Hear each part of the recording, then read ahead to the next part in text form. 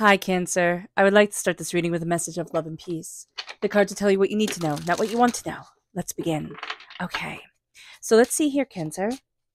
We're going to do the June 6, 2024 new moon reading for you. And I ask if this reading resonates with you. Don't forget to like, comment, and subscribe. It helps me out tremendously. It gets this channel seen by the YouTube algorithm. So thank you so very much for doing so. So let's see here. Angels and spirit guides, show me clearly. Guide this reading and show me clearly, angels. All right. We are crowned here. Oh, with the Knight of Swords. So this new moon is in Gemini. Now, if we are born on the cusp of Gemini, if we have Gemini in our chart, this comes through very powerfully and very intensely, and we're going to be able to play off this energy very well. The Knight of Swords is telling us that this new moon is a time of action for us, and that makes sense. You know, the new moon in Gemini, we want changes, we want spontaneity, we want action, and we want to connect with things. So that's going to be a very good thing. Now, do be mindful during this time. We all do, have this tendency to think about our feelings, to like analyze things, and yet not truly feel them. And with the Knight of Swords coming forward and crowning this whole entire reading, we can very much be in, okay, I've achieved this, I achieved that, like very goal oriented, very determined, very focused. It would be very good for us, career wise, or, with personal goals that we have, but it can also leave us a little bit hollow feeling. So do be mindful about that.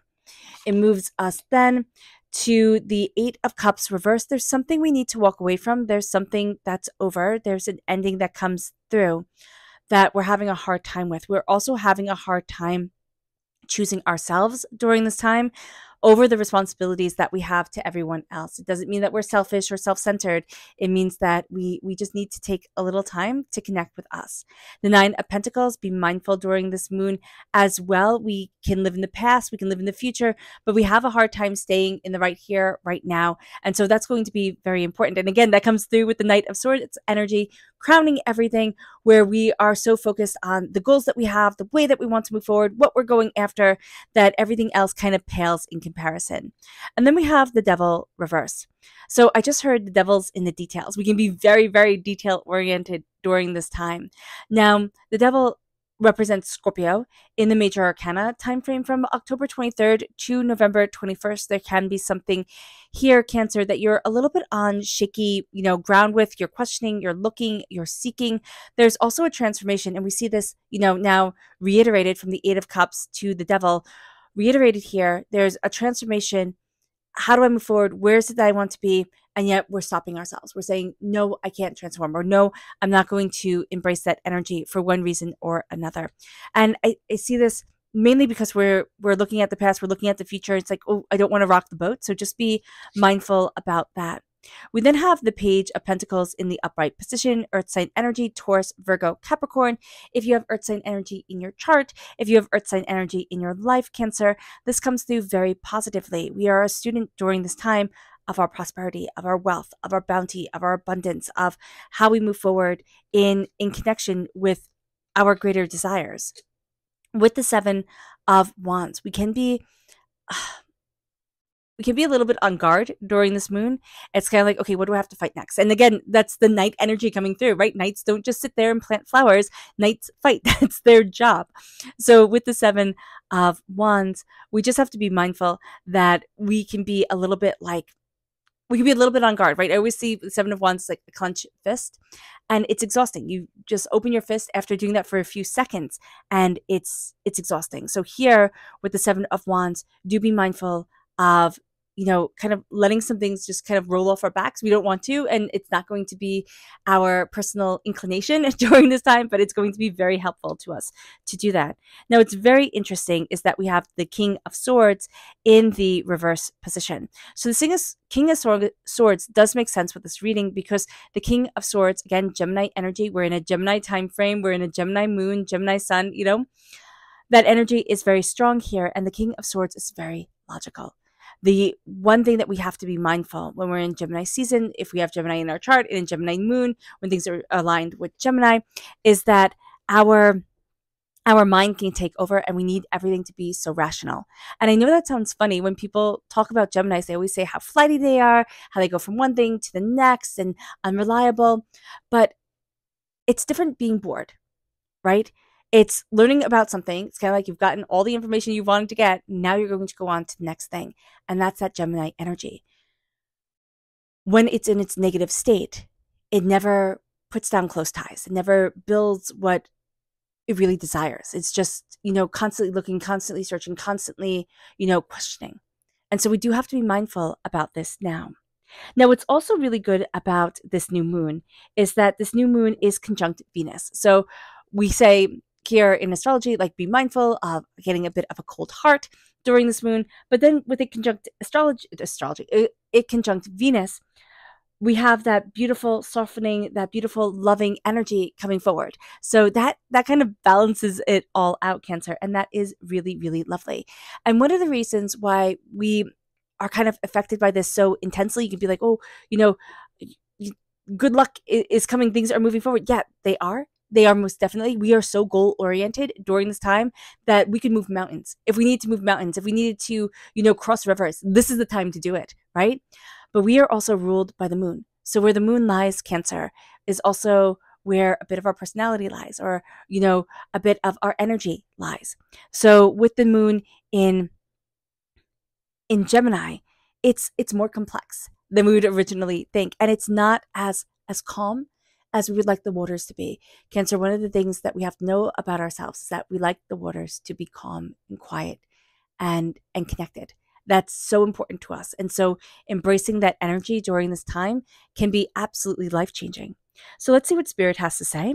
Now, if you're interested in entering to receive a free reading, please put a rose in the comment box below. A person will be chosen at random and announced on Sunday. So good luck to everyone. Hit the bell notification so you are notified when that video comes up announcing the winner. And if you're interested in purchasing a private reading, a private personalized meditation, or a healing, check out my website, daneharttarot.com. All right, angels and spirit guides. Here we have spontaneous, and that just falls into alignment with this moon. We want spontaneity, we want change, we want vibrancy, and that's going to be an energy that serves us very well during this time. Our chakra energy, angels and spirit guides, show me clearly, guide this reading, and show me clearly, angels. Here we have the inner child. And the inner child is really making itself known for many signs during this time. This is the heart chakra. And it's just connecting with our inner child, connecting with our inner love, our inner compassion, our beauty. And it's saying, I see you. I see you from when you were small. And I see you as you stand here today. And this is going to be very important for us, Cancer, because we need to see ourselves as we've grown, as we've made choices, as we've laughed, as we've loved, as we've regretted, as we've lived. And that is going to be important. And so the inner child comes forward and says, I'm here. And our response needs to be, I love you. And that's going to be a very powerful thing. Our energy to be mindful of, angels and spirit guides, show me clearly. Guide this reading and show me clearly, angels and spirit guides. We have two. So we have the Princess of Swords, which is the Page of Swords in the Rider-Waite-Smith deck, and we have the Two of Swords. So we need to be mindful that we are going to really want things, and it's here in the cards. We can be a little bit stubborn. We have a plan. We want it to go according to plan. We mapped everything out. We know the way we want it to be. And with the Two of Swords here, it's like, hey, listen, you're going to get thrown a curveball. Spirit is going to think it's super, super funny. Are we going to be as thrilled? No, we're not. With the Page of Swords reversed as well, this is going to be a time where we need to be a student. We need to connect with our inner child. We are a student more often than we would like to be. And we can question, okay, how do I move forward? Where is it that I want to be? But we need to see ourselves as a student. We need to see ourselves as learning. We need to see ourselves as connecting. We need to ask the questions and not think, oh, I need to be a master at things. I need to be, able to do this. You're just starting. And you might be saying, Dane, I've been doing this forever. I'm not just starting. But there is something here about the beauty of being a beginner, right? It's the beauty of stinking. It's beauty of being really bad at something because you are new to it. and you are going to build that skill. You're going to move yourself forward, and that's very powerful. The Knight of Swords is tenacity, determination, focus, insight. It's the hero card, right? It's the fairy tale knight. It's the prince riding in on their white knight, rescuing the damsel in distress. But allegorically, this is us slaying our dragons. This is us, cutting through the poison of our world, ascending, elevating our spirit, and awakening the sleeping part of us that the world doesn't value as much as the other part, or we don't value as much as the other part, which is usually the sacred feminine, but sometimes it works out differently in people. And so here with the Knight of Swords, there's tenacity and there's brilliance and there's distinction moving us forward. Now we are going to be a little bit stuck, and we see that again with the Eight of Cups and then the Nine of Pentacles, even the Devil. All right, here, and the Seven of Wands. We have something and we want it to go a certain way. That's why we're being told, hey, be mindful. Things are going to head in a direction you hadn't anticipated, and that's okay. With the Eight of Cups, we are determined, we are focused, we are looking at things in a very different way, but also we keep on saying to ourselves, I'm not a quitter. I'm not a quitter. And sometimes it's not quitting. It's like, this isn't right for me. I don't like it, And it's not saying I have to eat spinach every single day for every single meal because I'm going to make myself like spinach. Sometimes you just don't like spinach. Sometimes you love it. It all depends. So being kind to yourself during this time is going to be important. With the Nine of Pentacles, the past is done. Sometimes that's really hard to see and accept. The past is done. With the future, it is completely unknown. A lot of times, even if, I look at my life and I look at readings that I've had, I love the tarot so much. And even when people would say things, or I'd see things in the cards, and I'd be like, well, that's strange. That would never happen. Like, how ridiculous is that? And then it winds up happening. It's always ridiculous, right? It's always something that's so far-fetched. With the Nine of Pentacles, you can't plan the future. You can't. You can have an idea of it. You can roughly, sketch it out, but it will not adhere to your plans. It's kind of like herding cats, right? You can't make a cat do anything. They're going to go and do their own thing. With the Devil reversed, there is a fear of transformation here. And also a fear of connecting with spirit, which is also a very big theme during this time. Because what's interesting is in the Sabian symbolism, the new moon in Gemini, is shown as a robust youth changing into that of a mature thinker, a mature thinker. You go from being this robust youth, this person of just absolute action, which is where we're really good at. And then we have the king, which is going to be more of the thinker, right? We can't put ourselves on the front lines all the time because that's not going to work out well for us. We're kings. So with the Devil, we're going through this transformation, and we can be having a bit of difficulty with it. And we can also be fighting this sense of like, it doesn't have to be perfect.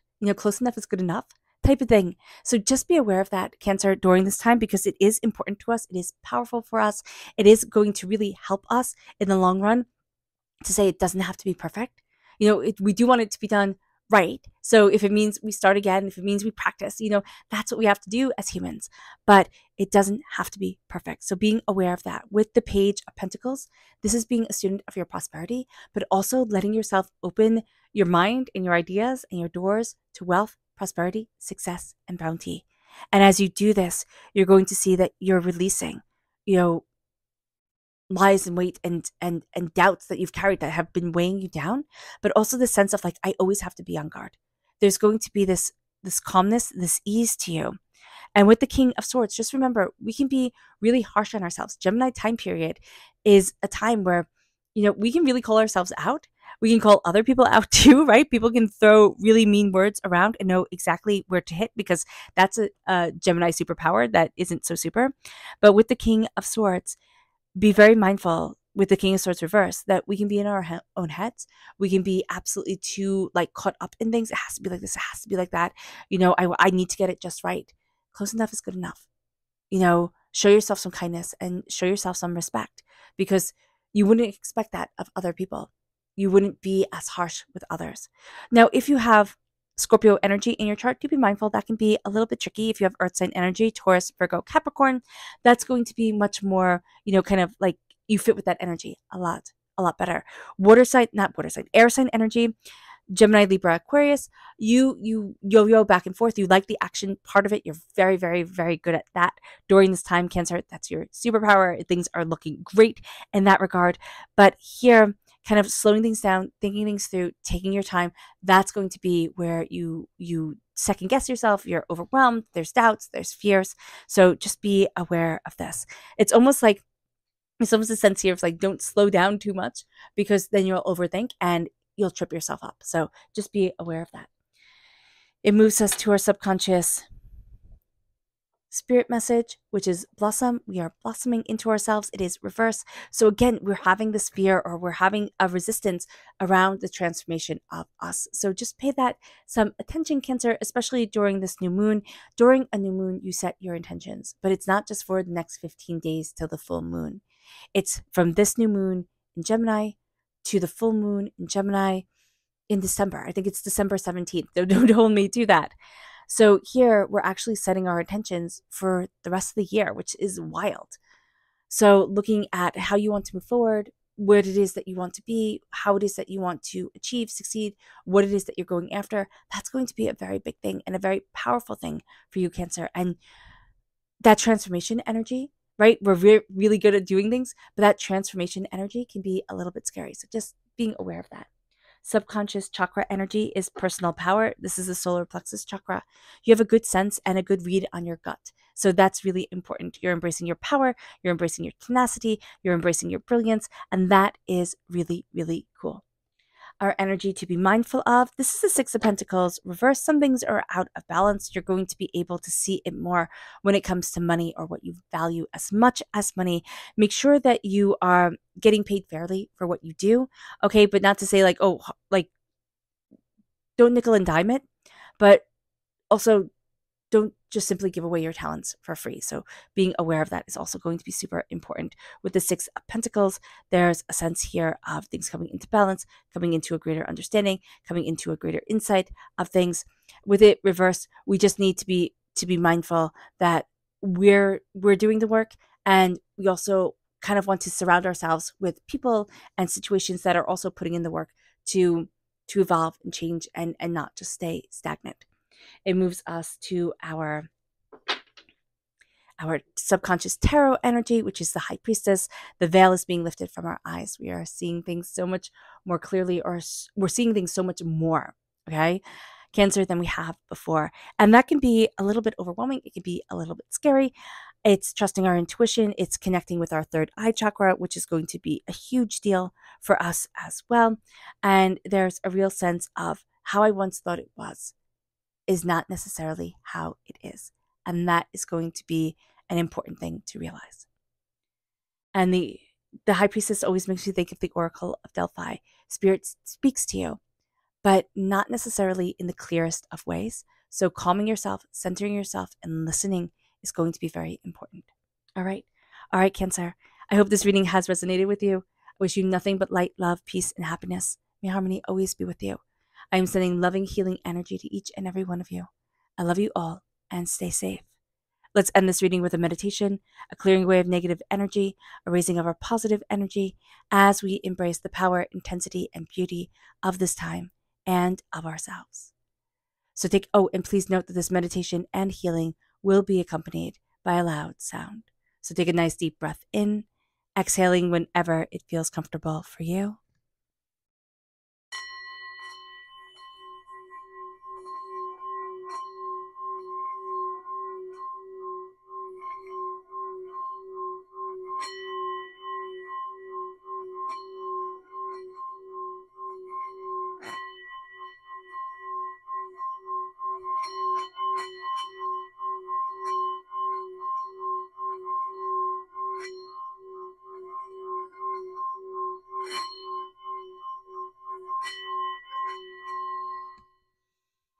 May you move forward in peace and in harmony, Cancer. May blessings and prosperity always be with you. I love you all. God bless, and have a blessed moon. Bye.